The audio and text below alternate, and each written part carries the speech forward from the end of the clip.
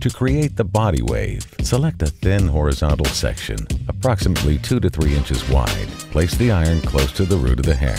Wrap side by side, never overlapping, from root to tip.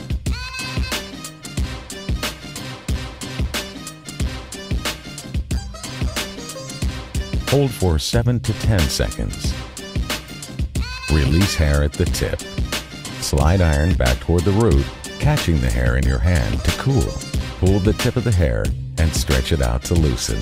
Switch hands and repeat on the other side of your head. To do the back of your head, Consumer Body Wave. Select a thin horizontal section, approximately 2 to 3 inches wide. Place the iron at the back of your head, slightly pointing down. Wrap side by side, never overlapping, from root to tip.